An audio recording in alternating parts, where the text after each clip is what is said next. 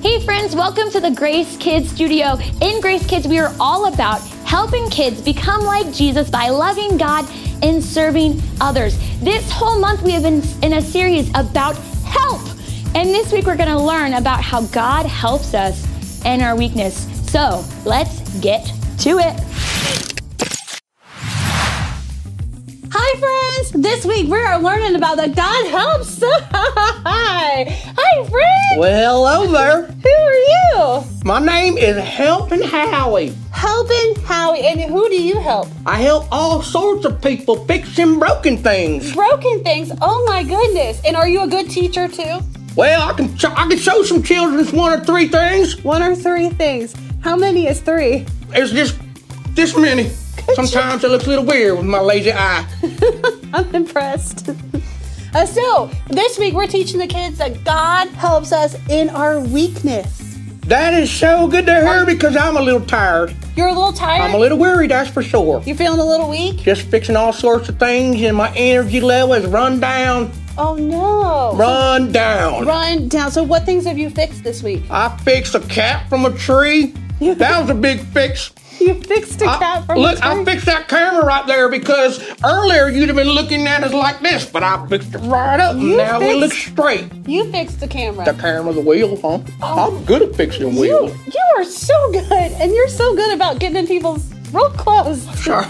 I'm a close talker. I'm one of those. Yeah, you are. Well, you know what? You know who helps us in our weakness? Who does that? God does. I'm so glad. Yeah, because he's going to help you as you help others. Are you serious? I'm serious. Serious. Is that how you say it? Just because my teeth, it comes out that way. Don't be making fun. Oh, never. Your teeth are awesome. Thank you. Well, let's see what we learned today. Okay. Hey friends, we are in week 2 of our memory verse of Psalms 121:2, and I have my friend Ashley here, and I'm gonna teach her, and you guys are gonna teach her this memory verse. You ready? I'm so ready. Okay, all right, here we go. We're gonna throw the verse up on the screen, and we are gonna take away some words. So let's real quick say it all together on the count of 3 as fast as we can. Ready? Okay, I'm ready. 1, 2, 3. My help comes from the Lord, the maker of heaven and earth. Psalms 121:2. Okay, all right, let's take away some words. Okay. See how we do. Oh, Whoa. that's a lot of words. How do you feel? And. I don't know. Oh. All right, well, let's try. Okay. Let's try. Okay, I believe in you. You can do it. Kids, she can do it, right? Yeah, okay. 1, 2, 3. My help comes from the Lord, the maker of heaven and earth. Psalms 121:2. Was that okay? I think you did it. I think I heard all the words, but I was really just focused on my words. Do you feel good? I feel Okay, good. all right, let's do it one more time, but with no words. Okay. Okay. Okay. All right, 1, 2, 3. My help comes from the Lord, the maker of heaven and earth. Psalms 121:2. Good job. Thank you. Good job, kids. Good job. Hey Grace Kids, so last week we started off with the story of Moses. We found he was in the Nile River. He was rescued by Pharaoh's daughter. His sister Miriam went to live with him at the palace. And today we're going to pick up that story right where we left off. Now our big idea for today is this: God helps us in our weakness. If you have your Bible, open it to Exodus chapter 3. And we're going to pick up the story where we find Moses. It was in a basket. He was rescued. And as he became an adult, one day, Moses saw something that made him very upset. He saw something that was going on that was wrong. And so Moses got into a fight. And he actually killed the man. And he was so afraid what was going to happen. He ran. He got out of there. And for the next 40 years, he was on the run because he was so afraid he would be found out. During that time, Moses got married, had a son, and he became a shepherd, a sheep herder. Okay, he watched over sheep. Like, look at all these sheep around me. Can you imagine being a sheep herder with all that many sheep? Well, that's what he was doing. And one day he was watching over the sheep and he came across this bush, and the bush was on fire, but it was not burning up because inside that bush was actually God, and God was speaking to him. And here's what God said to him in Exodus chapter 3. When the Lord saw him, he said to him, Moses, Moses. And Moses said, here I am. And he said, do not come any closer. Take off your sandals, for the place where you're standing is holy ground.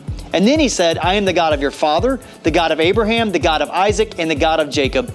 And at this, Moses hid his face because he was afraid to look at God.